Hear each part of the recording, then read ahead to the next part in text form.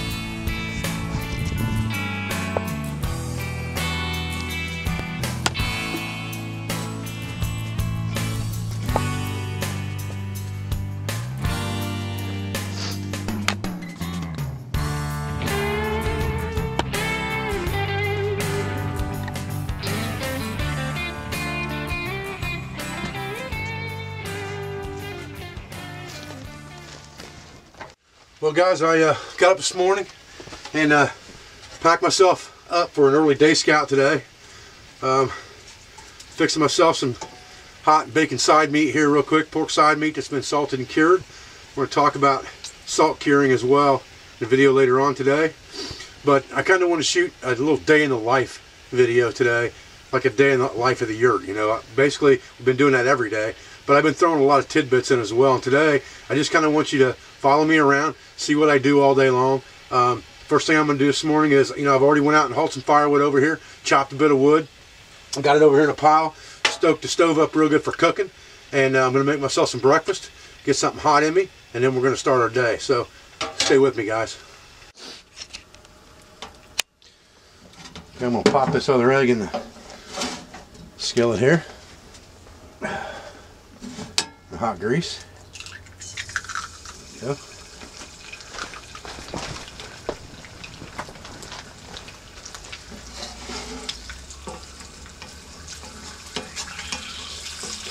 And basically, I'd like to see that egg just kind of floating in that grease, make it cook a whole lot better. And I can just flip hot grease up on top of it, get the top side cooked, make myself a nice over easy egg when I'm done. A trick I learned from watching my buddy Ryan Eves, who's a instructor here at the Pathfinder School, but he's also a culinary. His specialty is culinary stuff, and flipping hot grease up on that egg like that just cooks the top side of it. Makes a real nice over easy egg. That egg here is about done too, so we'll slide her over here in the skillet. Right.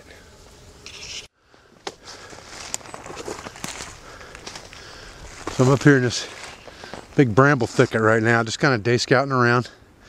And I'm really looking for potential trapping lanes now that we got some snowfall to do some snaring up here. You can see these real heavy brambles up in here. That's usually a really good area for rabbits. Any place you got these raspberry thickets, it's usually a great place for rabbits, but it's a good place for other resources too, and other game, deer bed down and stuff like this too. So we're just kind of scouting this ridge line to see what we can find. See if we can find anything that looks like it might have been a rabbit run while we're up here.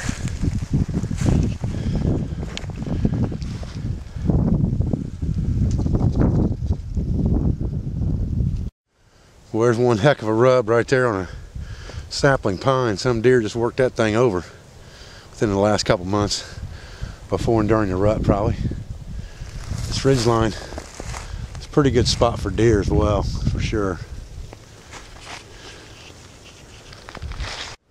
Okay guys, this is a pretty good find for a scout, and I've had people ask me about this, and this is a really good opportunity to show it. This is a pine tree. You can tell by looking at the bark and the yellowish color of that wood that it's a pine. So if we walk down to the bottom of this pine, this is a pretty good size. Walk down to the base of this pine, that's where we're going to find pitchwood or fatwood, if there's any of it out here. And you can see that right there is fatwood. See all that resin in there? That's a piece of fatwood. So we should be taking some of this with us for sure. Hang on, I'm going to set this camera up. I'm going to bust some of this fat wood out of here and show you what it looks like. And I'll put a lighter to it and show you how it lights as well. They call it lighter wood, fat wood, pitch wood. Got a lot of different names. Now the cool thing about this resource is, you know, it's here. We don't have to take it all now. I know where it's at. I got a mental note of exactly where it's on this ridge line. I can look around here for, you know, telltale signs and markers that'll tell me and lead me right back to where this is at. I know it's along a ridge line right here. I see several large oaks around it. I see several large pines around it. I see a big stand of pines right here beside me. There's a pretty good sized stand of pines. That's a telltale sign because there's not a lot of standing pine out here as far as stands. There's single trees, but there's very few stands where there's 8 or 10 pines.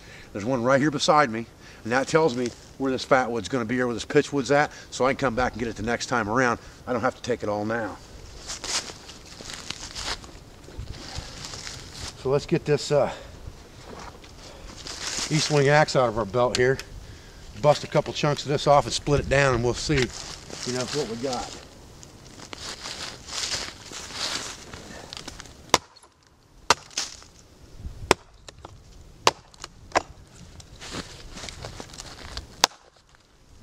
Oh man, that stuff, it's just, you smell it and you can just smell the turpentine in that.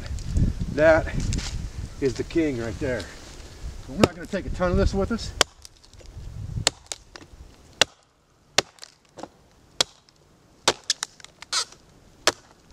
But we're going to take some of it with us.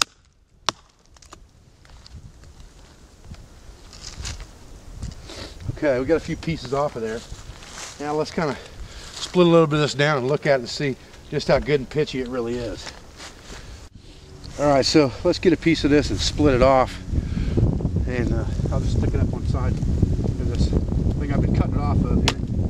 And split it down a little bit. Split a couple matchsticks out of it, basically, is what I'm going to do. You can see I split that several times right there just to make small, like, fat lighter wood matches. So I'll pull one out of that, the middle of that, and that's going to be full of resin.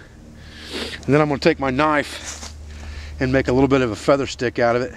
And boy, I can just feel the thickness and the heaviness of that resin in there. I don't know how to explain that to you, but you can really feel it, see it, and smell it when you've got the right stuff. I mean, this stuff smells just like pine sol. So all I'm doing now is just giving myself a little surface area to take flame. And you can ignite this with the ferro rod. I showed how to do that in one of my other videos in the yurt there. But you can very easily do this with a lighter. But it gives you that extended burn time that you need sometimes as a coal extender. So let's grab our lighter out real quick, as that's always my first choice. And we'll try to keep this out of the wind as much as we can. I got wind blowing across this ridge. We'll try to keep this thing lit as best we can. In fact, I think I'm going to move this camera over here in front of me like this to block the wind.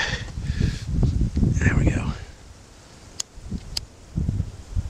Only advantage to cold lighters is when they get cold, they don't light very well.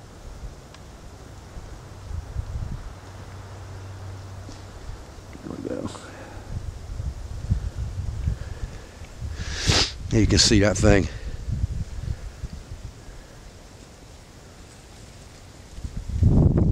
How well that thing's burning, as long as we can keep it out of the wind. And that's the resin in that wood burning like that. You got 4 or 5 of these little sticks like this, and you can give yourself one heck of a shot at fire, even if you got some marginal materials, because this stuff will burn for a long time, and it burns really hot.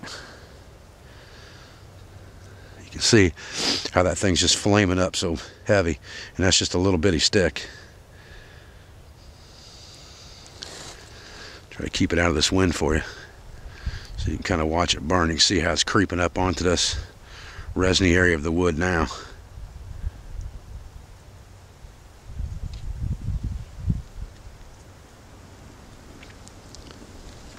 Keep it out of the wind here.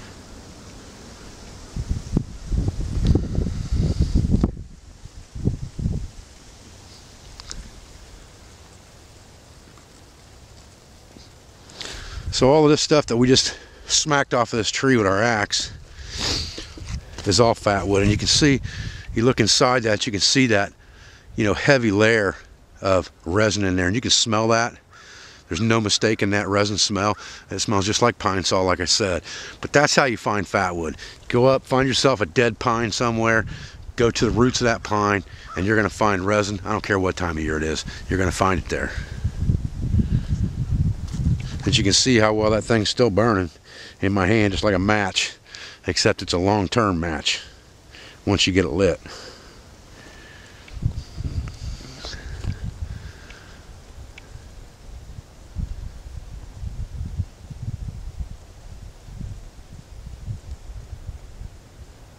So we'll take this fatwood back, process some of it up in smaller chunks to put in our backpack, and we'll have something great for helping us start fire when we got marginal tinder material, because these things are the bomb.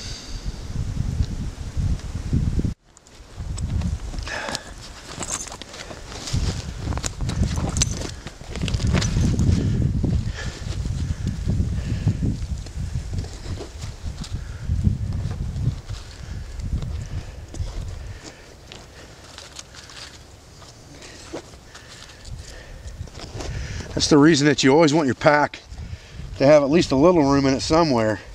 You know, there's not a lot of room left in this pack right now, but you want a little bit of room somewhere, because if you find a resource like this, you sure want to be able to pack it out of there.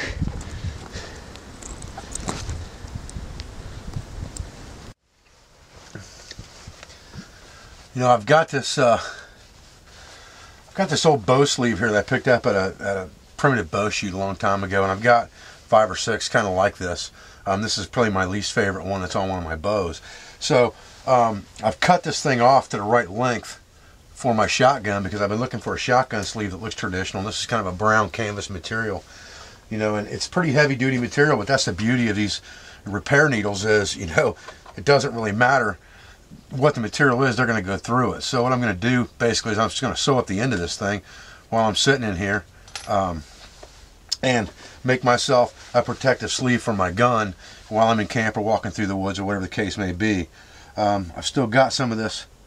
I saved this stuff that we split apart the last time we were sewing something up in here. Now I'm down to 2 strands, and 2 strands is really a whole lot easier to separate than the 3.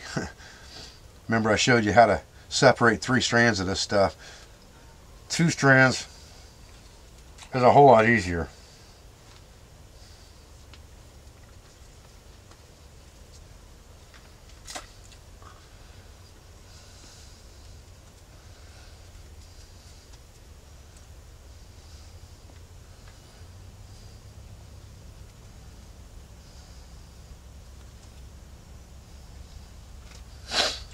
Okay, so now you see it's all kinked up just like the last time, but what I'm going to do is I'm going to use some of this Jeremy's Wonder Wax here stuff that I have got. I'm going to wax my thread a little bit with that. That just gives it a little bit of a waterproof type seal, but it also will help me straighten this thread out a little bit too, because I'm going to have to pull it through this wax key or this cube to make that happen. There we go. Now I can put that, rub that wax into it real good, put that through my needle, and I'll be ready to go. Piece of cake. You know, projects like this are what you're going to spend your days doing. I mean, everything that you do is just another project that you're trying to get done, and everything just improves your lot, as it were. You know, just kind of makes things better for you, makes things easier for you. You know, this gun sleeve is going to just help to protect my gun while I'm walking through the woods with it, or while I'm sitting in camp with it, or whatever the case may be. But you know, it's something that's also keeping me occupied and making things better for me. Like I said, every day I'm just going to fold this thing over to get a loop here, and I'm not going to get real fancy with this. You know, like I said, I've said this a lot of times, you know, I'm really after function, not fashion. So I'm just going to do basically a continuous loop stitch here. And this stuff's real heavy duty. You can see I'm having to push that needle through every time on this table. So this is some real heavy duty cotton duck canvas type material, which is good because that means it's going to be good for protecting my gun. And like I said, I'm just doing a running stitch here, just a continuous loop stitch. I'm not half hitching every time like I did the last time. I'm just doing basically a running loop stitch. That'll hold this just fine with the fabric doubled over like that, no problem.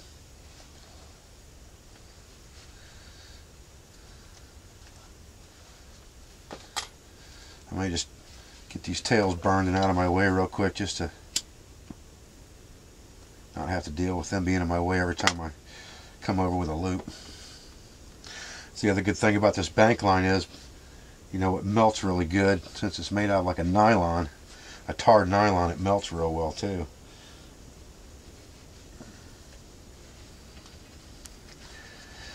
And I'm trying to get about 10 stitches per inch here, I guess. 1, 2, 3, 4, 5, 6 and they're double stitches, so I guess maybe 6 double stitches per inch, however you want to equate that, whether that's 6 or 12, but they're pretty close together. Like I said, I'm after function, not fashion, so I don't care if it's perfect or not, as long as it holds together. Sewing is kind of an underrated thing, I think, in the self-reliance world. You know, it's important to understand how to sew different types of stitches and things, because you're going to have to repair gear. You know, in a longer term situation, you're going to have gear that gets tore up, you're going to have gear that gets damaged, and you need to effectively repair that stuff. You know, cold weather, you know, the R in colder in the military acronym stands for repair as necessary. You know, it's evaluate and then repair as necessary. So there's going to be times you're going to have to repair gear, and you really need to know a couple basic sewing type stitches to be able to do that.